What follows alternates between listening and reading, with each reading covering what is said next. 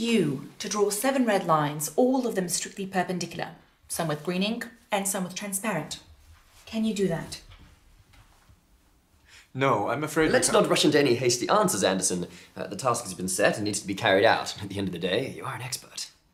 The term red line implies the color of the line to be red. To draw a red line with green ink is, well, if it's not exactly impossible, it's pretty close to being impossible. What does that even mean? Impossible. I mean, it is possible there are some people, say, suffering from color blindness, for whom the color of the lines doesn't really make a difference.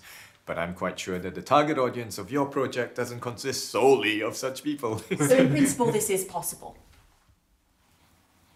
I'll simplify. A line as such can be drawn with absolutely any ink, but if you want to get a red line, you need to use red ink. What if we draw them with blue ink? It still won't work. If you use blue ink, you'll get blue lines. And what exactly did you mean when you talked about the transparent ink? How to better explain? I'm sure you know what transparent means.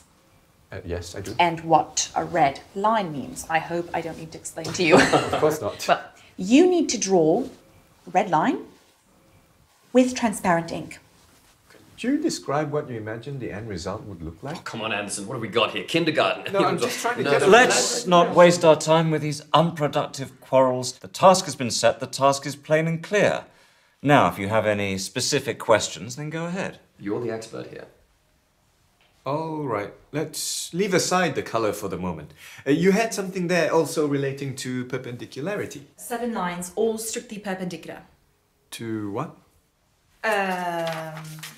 To everything amongst themselves. I assumed you know what perpendicular lines are like. Of course he does. He's an expert. 2 lines can be perpendicular